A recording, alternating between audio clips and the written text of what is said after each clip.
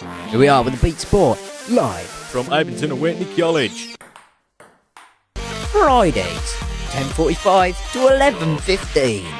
With Elijah Taylor, James Atney, Daniel Wright, and who can forget Ben Francis. the Beat Sport. Unbeatable for sport.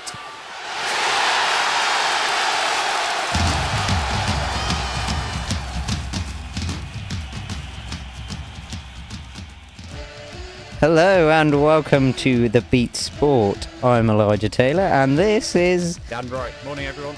we're going to talk about mainly football today, but we have still got F1 and cycling still to come up today.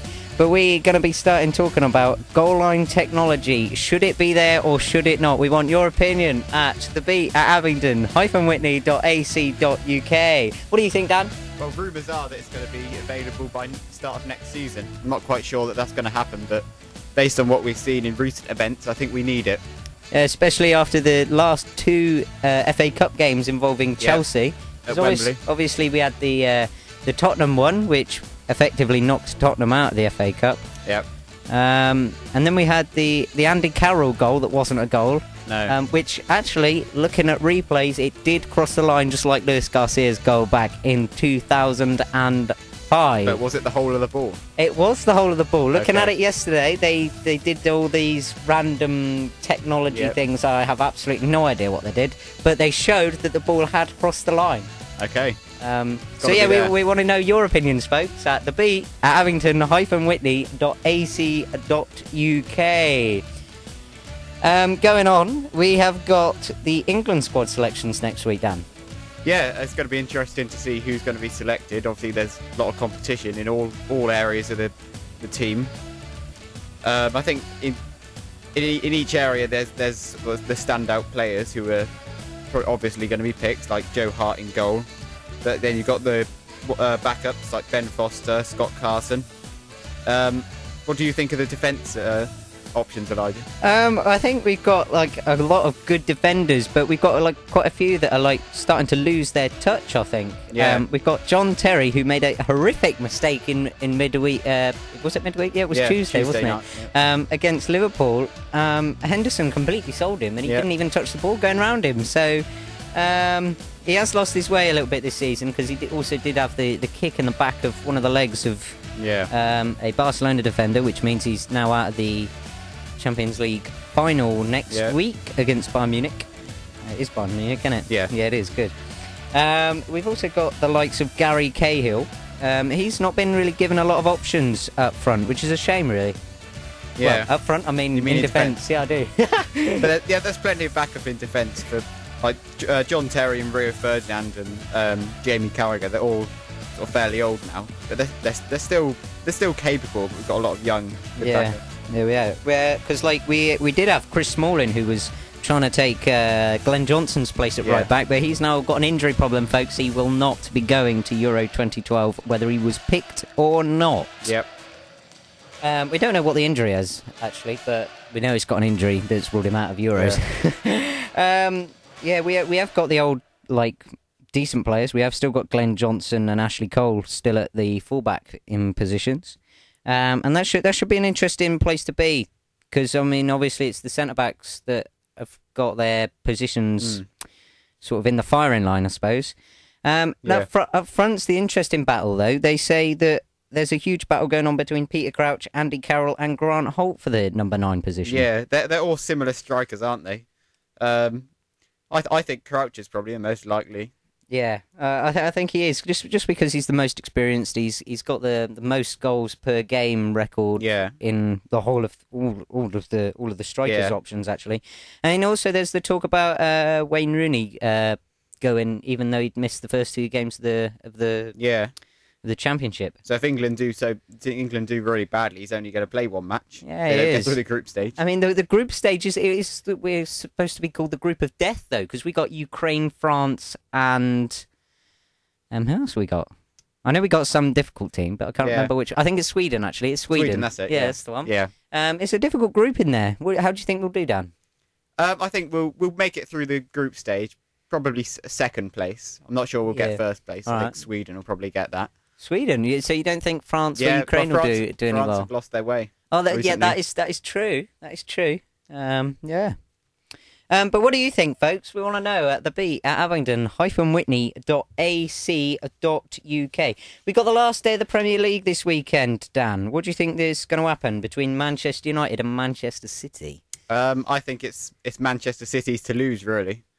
Oh, everybody is saying that, aren't they? They've got a much better goal difference. I can't see Manchester United getting it this time. Well, they've got Sunderland this weekend, Dan. How do you think they'll get on against Sunderland, Manchester United?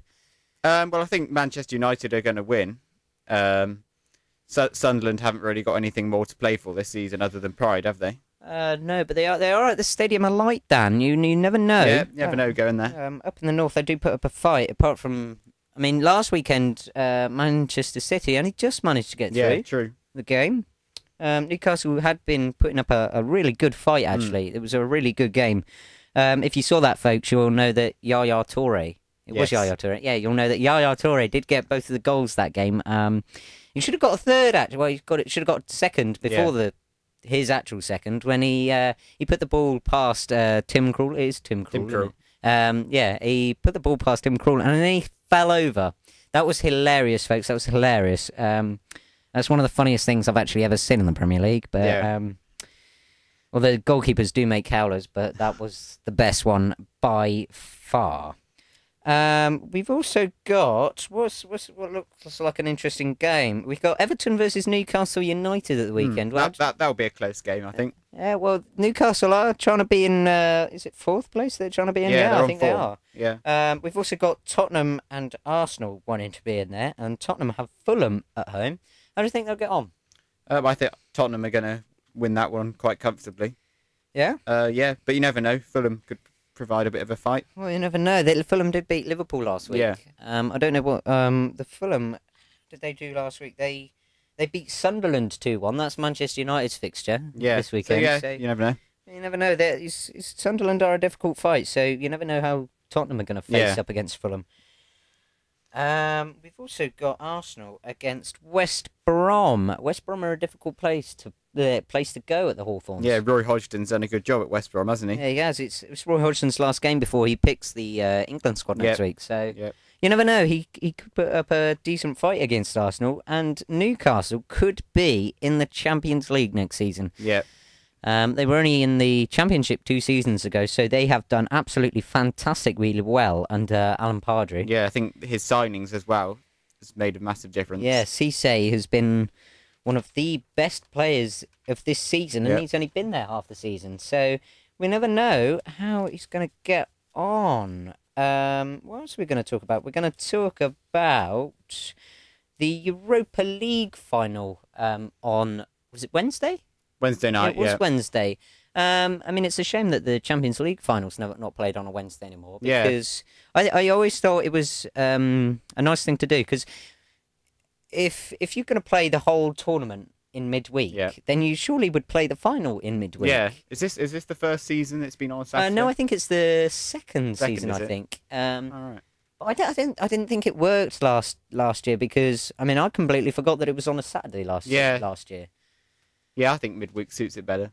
Yeah, it just must be a reason. Yeah, I mean, I really don't understand it, to be honest, because I mean that's when the league's supposed to go on, or the domestic cups like the FA Cup go on. Although by this time of the season, most of the leagues I know most of the leagues are finished, but I just think it's a nice way to finish the season during midweek. I just don't think it works on a weekend.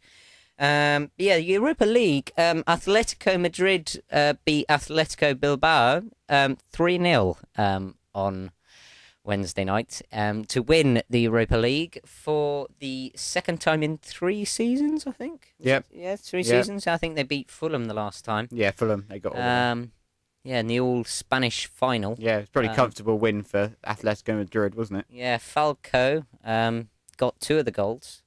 Fairly early on, actually, in the first half. It was 2-0 by half-time, and then Diego got one in the 85th minute. So Bilbao must have put up a reasonable fight after the second goal went in. Yeah, just couldn't get one back. I'm afraid I didn't see the game, folks. But we want to know your opinions about the game. Did you see the game, and what do you think how do you think Bilbao got on, or Atletico got in? We want to know. At the Beat at Abingdon-Witney.ac.uk. That's the Beat at Abingdon-Witney.ac.uk. We've also had the Championship playoffs this week, and West Ham destroyed Cardiff on Monday 3-0 at home at Upton Park. We remember the name of the ground this week, folks. And Blackpool drew 2-2 with was it Birmingham? Birmingham. Yeah, it was Birmingham. Was it Wednesday? Yeah, it was Wednesday. And they clinched it with a 3-2 aggregate win.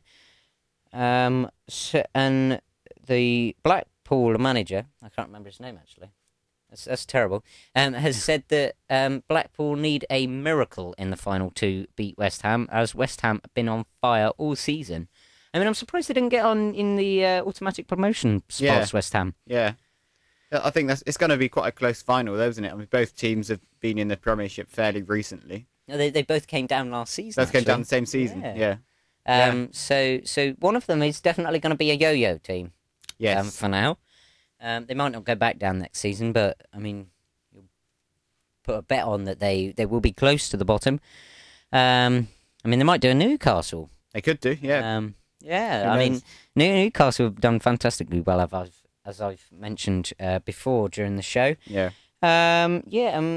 One thing we have hardly mentioned this week is the FA Cup final last weekend between Chelsea and Liverpool. If you didn't know, folks, Chelsea beat Liverpool 2-1 through goals from Ramirez and Drogba. Liverpool pulled one back through Carroll, although they should have had that second one that I mentioned earlier where Carroll put the ball just over the line and Cech hooked it back. Yep. What did you think of the game, Dan? I think first half, or first 60 minutes really, Chelsea deserved their lead. They were dominating the game. Yeah. Liverpool were all over the place, but as soon as Andy Carroll came on, that Liverpool sort of changed, didn't they? They looked like a different side, didn't they? Yeah, they were dominating the game, and they were unlucky not to equalise. I think if they'd have played as well as they did in the last half an hour for all the match, they would have been a lot closer. Yeah, a lot closer. What did you think of the game, folks? The FA Cup final.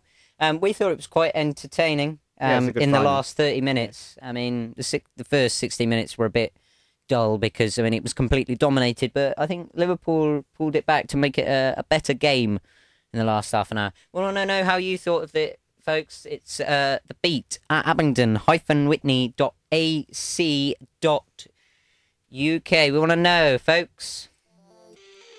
Here we are with the Beat Sport live From Abingdon Witney College. Fridays, 10:45 to 11:15. With Elijah Taylor, James Ackley, Daniel Wright, and who can forget Ben Francis.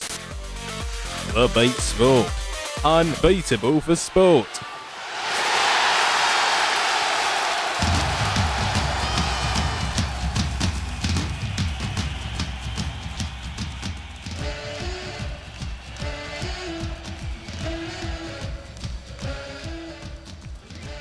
Yeah, we're still here at the Beat Sport, folks. We're halfway through the show already.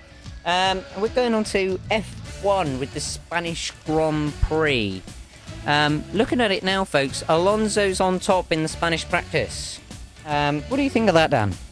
I think, he deserves to be there. I mean, it's quite close, isn't he? Vettel just behind.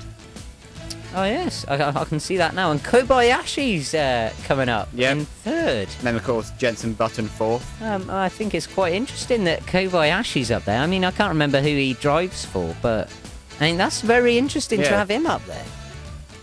You don't see them sort of drivers up there very often. I know that Wright